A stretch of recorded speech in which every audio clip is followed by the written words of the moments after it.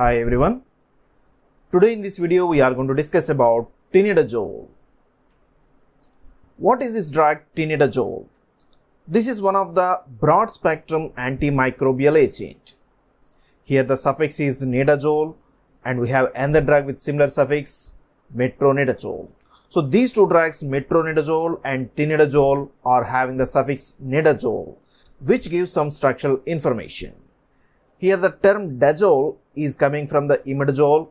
So this is the imidazole containing drug, and the two letters Ni indicates it is having the nitro group. So tinidazole is a nitroimidazole derivative. This tinidazole is having broad spectrum of activity. It can be used in the treatment of trichomoniasis, giardiasis, amebiasis and bacterial vaginosis. In all these conditions, tinidazole can be used.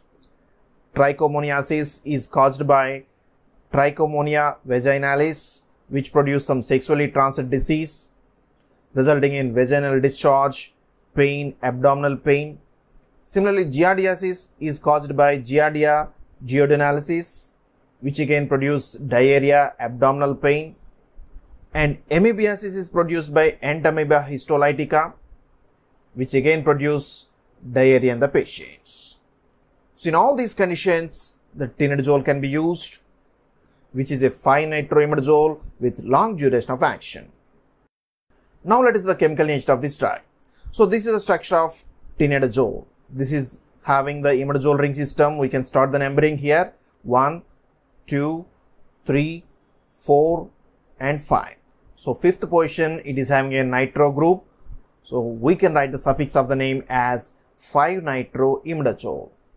To this 5-nitroimidazole, second position methyl group is present. So 2-methyl. And at the first position, whatever the side chain present is different in the metronidazole and the tinidazole. In the metronidazole, simply it is having the ethanol side chain, but here it is having an extended side chain. So let us give the numbering to the side chain. So this is 1 and this is 2. So simply an ethyl side chain is attached to the first position of imidazole. Now we can write this as 1-ethyl. But to this ethyl group, at the second position, sulfonyl group is present, which is further attached with ethyl group. So we can write this as 2-ethyl sulfonyl. So that is the name of tinidazole. 1-2-ethyl sulfonyl ethyl 2-methyl 5-nitroimidazole. Now let us see how this drug acts. This is the structure of tinidazole, which is having a nitro group. This nitro group can be easily reduced, thereby it can produce few of the intermediates which acts as reactive oxygen species. So tinidazole can be reduced by supply of electrons such that this structure can be converted into a structure like this, with one of the oxygen having a single electron. Then one of the oxygen can be removed such that it can be converted into a nitroso derivative. Now this can be reduced further by addition of hydrogens to produce a product like this. Now simply it is having a hydroxyl amine group which can be cleaved to produce reactive oxygen species. Now this is the tinidazole. This tinidazole can enter into the cells where it is going to be reacting with ferredoxin. This ferredoxin is present in the reduced form which can interact with the tinidazole. Then this ferredoxin can be converted into oxidized form, ferredoxin oxidized.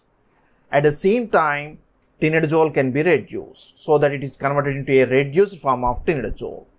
Now the tinidazole in the reduced form cannot cross the membrane and it is going to be accumulated within the cytoplasm. In this way, all the tinidazole molecules can bind to this ferredoxin and they can be converted into reduced forms of the tinidazole.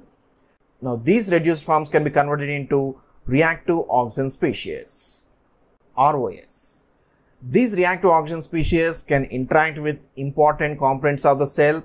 One of the important component is the DNA. They can interact with the DNA such that the genetic transcription can be inhibited. Similarly, they can interact with the proteins such that they can degrade the proteins. In this way, tinidazole can interact with DNA as well as proteins within the parasite, thereby to reduce the replication of the microorganisms. and because of its broad selectivity, tinidazole can act on trichomoniasis species, giardiasis species, and amoeba species. What are the precautions? One of the important precautions of tinidazole is that this drug can precipitate peripheral neuropathy. So within the patients, we can observe few of the symptoms such as paresthesia, loss of sensation, some numbness, decreased sensation. So any of these symptoms are observed with tinidazole, care should be taken to avoid development of peripheral neuropathy. And if already patient is having any peripheral neuropathy, this drug may further increase the paresthesias. So care should be taken in the patients who are having either diabetic or other types of neuropathy. Similarly, this drug can also increase the convulsions. So it can precipitate the convulsive seizures. So in a patient with a history of convulsions, this drug should be carefully used. Similarly, tinidazole can increase the fungal infections, particularly at the vagina. It can produce the candida vaginitis, resulting in vaginal candidiasis. So this drug is useful in the bacterial vaginosis, but it can increase the fungal infections. Similarly, tinidazole can also increase the blood dyscrasias, and it can also increase the risk of carcinogenesis in the patients. What are the drug interactions? Alcohol can be used in the beverages, which is nothing but ethanol. This ethanol can be oxidized by alcohol dehydrogenase enzyme to the acetaldehyde. Now this acetaldehyde is going to be converted into acetic acid by oxidation with aldehyde dehydrogenase enzyme. Now tinidazole, just like the metronidazole, it can block the aldehyde dehydrogenase enzyme activity. So when this acetaldehyde is not converted into acetic acid, acetaldehyde is going to be accumulated within the body, resulting in few of the symptoms such as flushing, headache, hypotension, and increased heart rate such as tachycardia. So care should be taken to avoid the alcohol with tinidazole, and alcohol should be avoided even after 3 days of stopping of treatment with tinidazole. Because tinidazole is a long-acting nitroimidazole, at least 3 days gap should be maintained after stopping of this drug and administration of the alcohol. Similarly, tinidazole can also increase the serum warfarin levels. So in the patients who are using the warfarin, the risk of hemorrhage can be increased along with tinidazole. What are the side effects? The important side effects of tinidazole are mainly related with gastrointestinal side effects. It can produce metallic bitter aftertaste just like the metronidazole, anorexia, loss of appetite, nausea, dyspepsia, constipation. It can also produce central side effects such as headache, dizziness, fatigue. Some hypersensitive reactions like urticaria, pruritus, angioedema can be observed with this tinidazole. How it is given? This drug is available as tablets at 2 strengths 250 mg as well as 500 mg. The recommended dose for this tinidazole in the adults is 2 grams per day for 3 days. But in case of liver abscesses, it can be continued up to 5 days. So the total daily dose is 2 grams. But in the children, the dose is given based on the body weight. It is administered at 50 mg per kg per day. So that's about this tinidazole. Tinidazole is a long-acting 5-nitroimidazole. This drug, just like metronidazole, can be used in the various conditions like trichomoniasis, giardiasis, amebiasis, and bacterial vaginosis.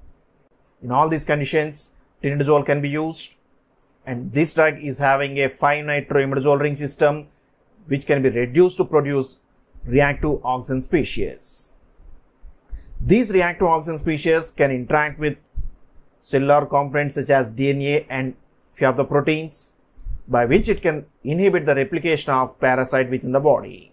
And this drug can increase the blood dyscrasias, precipitation of seizures, peripheral neuropathy. So when this drug is used for long term, care should be taken to monitor these symptoms. And this drug is given at a dose of 2 grams per day for 3 to 5 days based on the type of clinical indication. And metallic bitter aftertaste is one of the important side effects along with gastrointestinal side effects. Hypersensitivity can be observed in few of the patients. So that's about this tinidazole. Hope you have enjoyed this video. If you like this video, please subscribe to our channel. Share this video with your friends. Post your comments in the comment box. Thank you for watching this video.